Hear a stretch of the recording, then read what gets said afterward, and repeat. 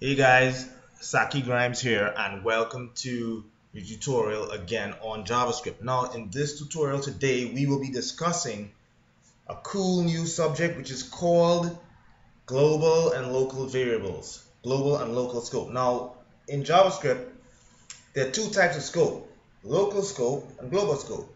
If you assign a value to a variable that has not been declared, it will automatically become a global variable. So I'll give you an example, right? Usually when you're running a function, you can run a function like this. So I'll give you variable name, or I could put man is equal to Nigel. Okay. Now I'm saying function run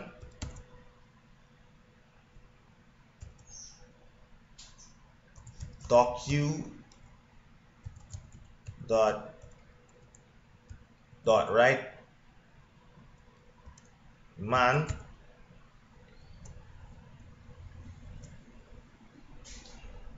right? So I'm running this function. Okay, let's see what happens.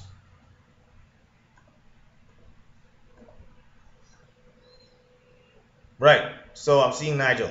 Now if I were to take this now and put again document.write man.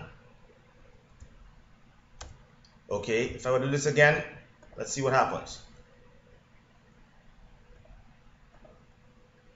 I want to see Nigel. Perfect. Okay, now if I were to take the variable cut and put the variable locally. Now the variable initially was globally, right? It was on the outside. Now if I were to put it as a local variable, that means it's running within the function. Then let's see what happens. Okay, I'm gonna run it and and believe me, it will still run as normal. Okay, but let's see what happens when I put document dot man.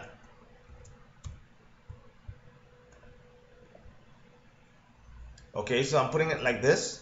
And now remember that the variable is local. It's within the function. Let's see what happens when I run it now. I'm still getting Nigel. Compared to if I were to take out the variable,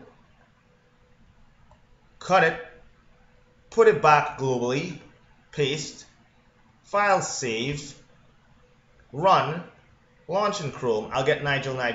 Remember guys, if you have a variable and it is global, you cannot run document.write once the variable is local. So if the variable is local, you could only run the function. The function will still run regardless of whether the variable is local or global. But if you have to document.write man, then what will happen is that if the variable is within the function, you cannot alert or you cannot document.write anything. Okay guys, so this is variables, right? This is variables using scope. Scope, again, very important in JavaScript, so you need to learn that. In the future episodes, I'll be giving you more examples on scope within using JavaScript. Using JavaScript to explain a lot better, as well as other topics, but we'll be going in depth. So like, comment, and subscribe. Thanks.